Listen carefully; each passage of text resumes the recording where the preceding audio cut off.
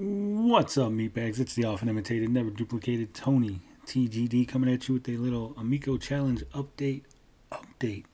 That's right. We're going to be talking about it from my perspective and what's going on with this challenge. Now, as you can see on the screen, we got this video from Gen X Gamer. He's the one who proposed the challenge, made the rules, set everything in motion.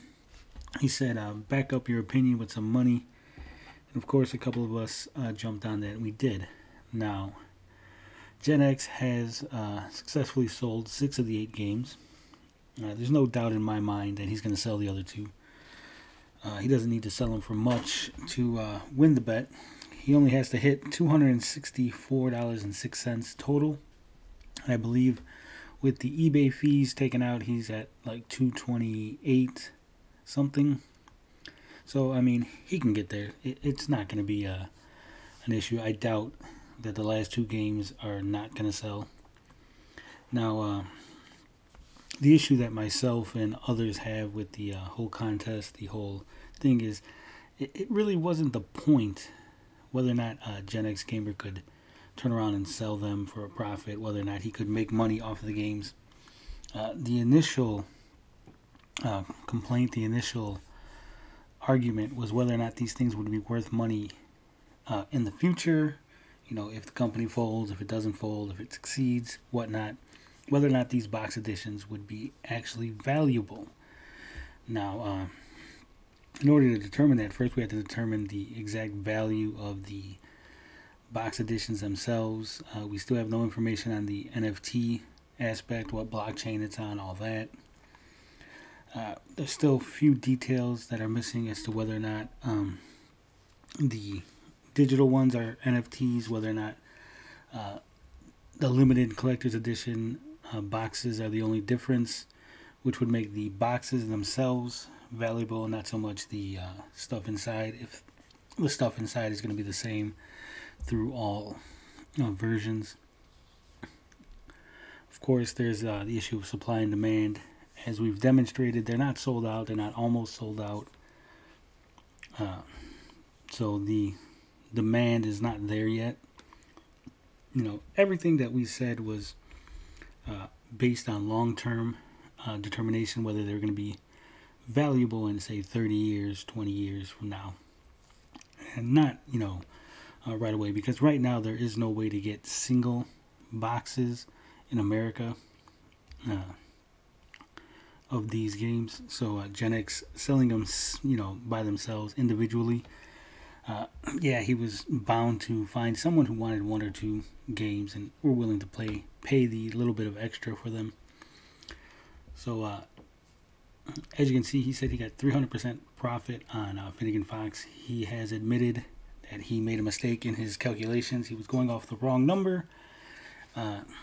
So that's not a big deal. The games themselves, depending on how you buy them, because you can only buy them, as we see here, in the 4-pack, which is $80, or the 8-pack, which is $150. So if you buy them in the 4-pack, obviously it's about $20 a game.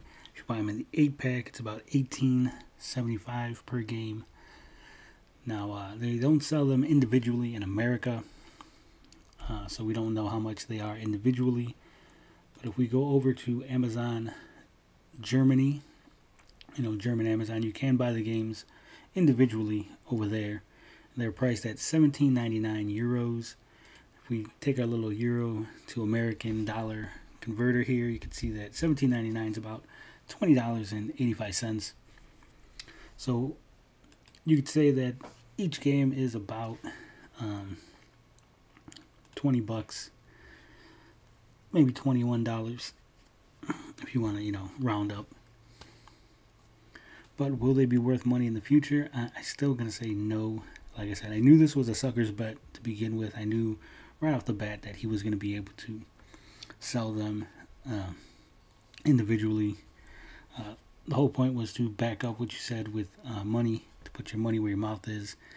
I am obviously very willing to do such a thing. So in that regard, I think I've proven any point I wanted to make.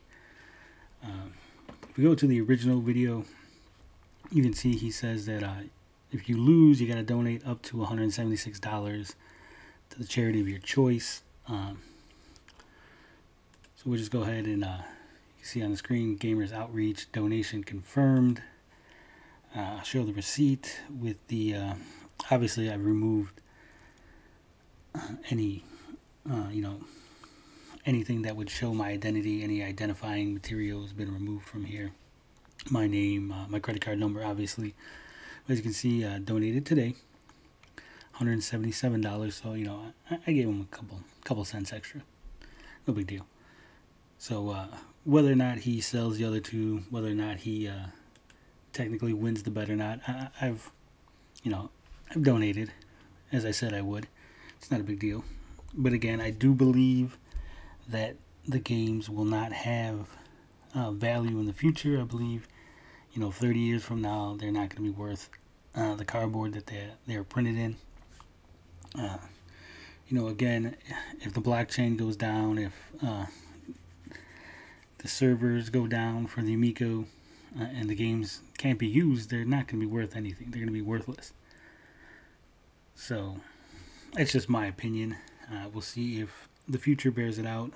Once again, the market has not spoken, despite what Gen X is claiming. The market has not spoken. When we start seeing individual games being sold by Intellivision,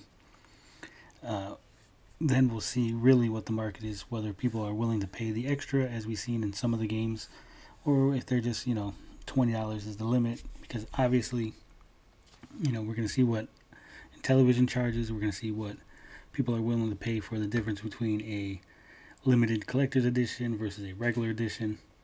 All that needs to be worked out. Gen X, in my opinion, jumped the gun a little as far as trying to prove whether or not the market is there for the games.